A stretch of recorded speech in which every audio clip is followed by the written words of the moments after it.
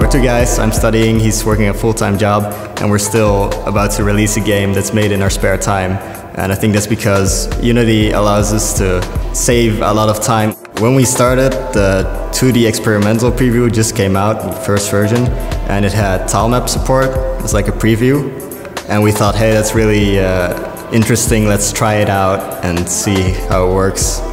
And realized that it makes it very easy to prototype games, prototype level design, and really quickly iterate on creating new levels. The other thing from the 2D features that we wanted is that it has very extensive sprite sheet support. So if you just throw in a regular sprite sheet texture with your sprites next to each other, you can just click a button, slice, and then you have like your whole sprite animation set up. And even if you have a sprite sheet that's not neatly lined up, neatly packed, then you can still slice it the way that you want to, even though it's like packed in a weird format, because that might be more efficient for your game or for how you want it. So we've done some couple of small expos before, like local cons.